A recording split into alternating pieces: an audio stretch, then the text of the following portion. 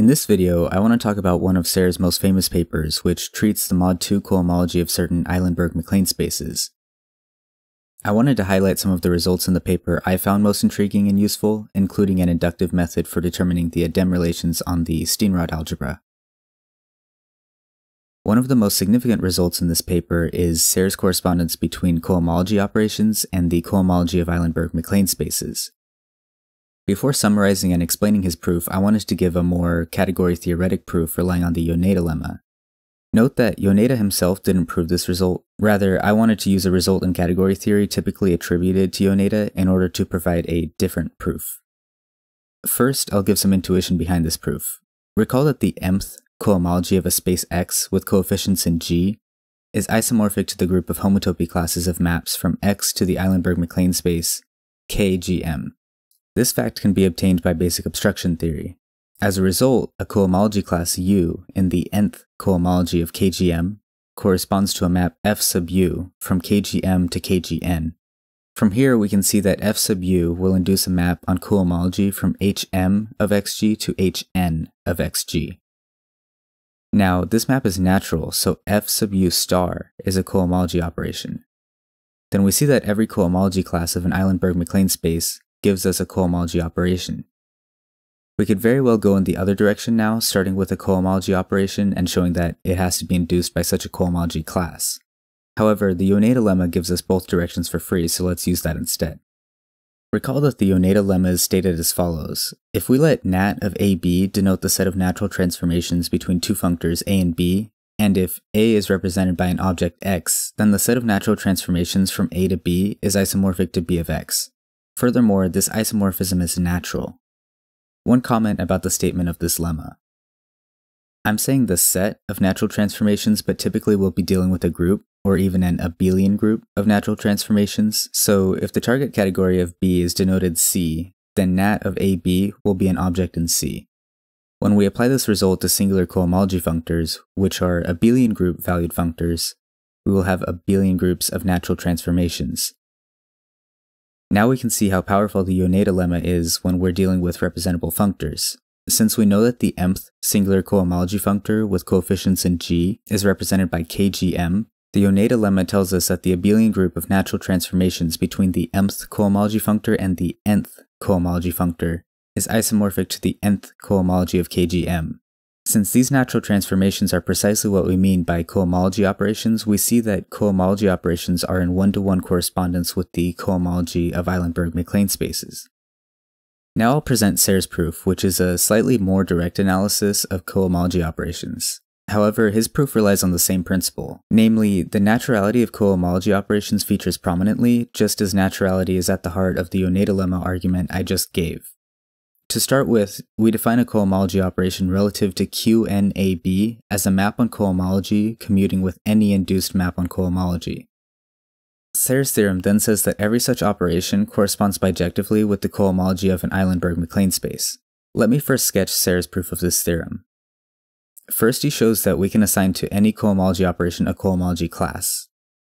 This part follows straightforwardly from the definition of a cohomology operation. Next, he uses the fundamental class of an Eilenberg-MacLane space to obtain a cohomology operation from any cohomology class of that space. The final step is to check that these two assignments are indeed inverses, which is more or less checking definitions.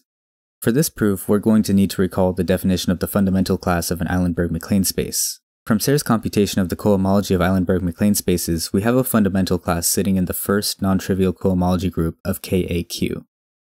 Here, of course, we're assuming without loss of generality that A is generated by a single element, as there's an easy way to extend the argument to finitely generated A.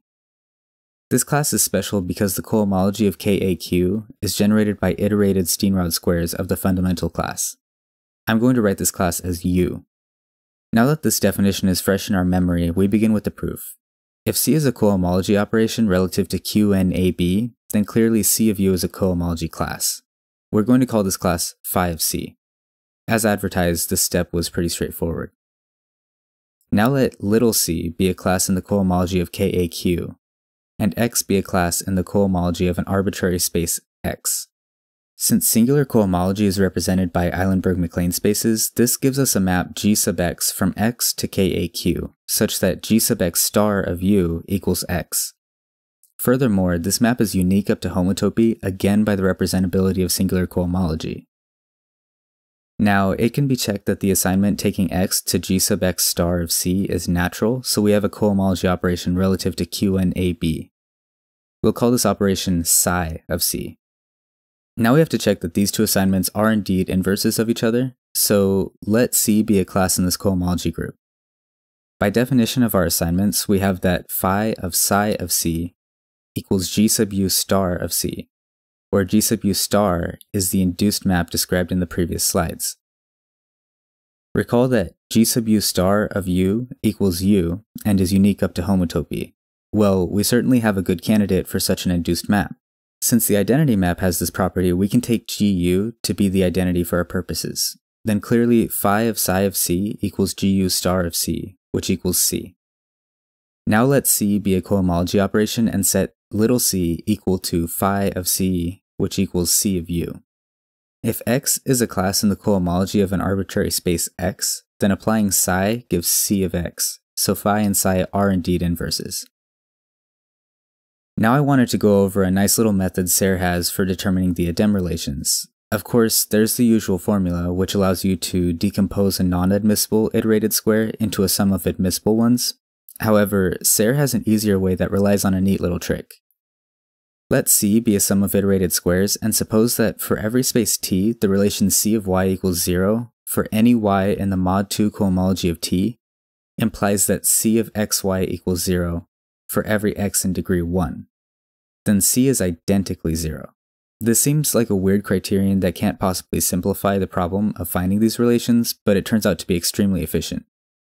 For the first example, we're going to consider C equals square 3 plus square 1 square 2. Let's compute C of xy in two parts. The only part of this computation that isn't direct plug and chug is the fact that I used square 1x equals x squared. This follows from our assumption that x lives in degree 1 and really simplifies things for us. When we add these two pieces together, we can see that C of xy equals x C of y. Then we certainly have that C of y equals 0 implies C of xy equals 0. By Serre's criterion, then, we see that square 3 plus square 1 square 2 equals 0 identically. Since we're working mod 2, this means that square 3 is identical to square 1 square 2, which is one of the idem relations. For the second and final example, let's try a slightly harder relation, namely square 2 equals square 3 square 1. Again, we can compute C of xy in two parts, and once again I'll be using that square 1x equals x squared, since x lives in degree 1. When we add these together, we can see that using square 3 equals square 1 square 2 from before allows us to obtain C of xy equals x C of y.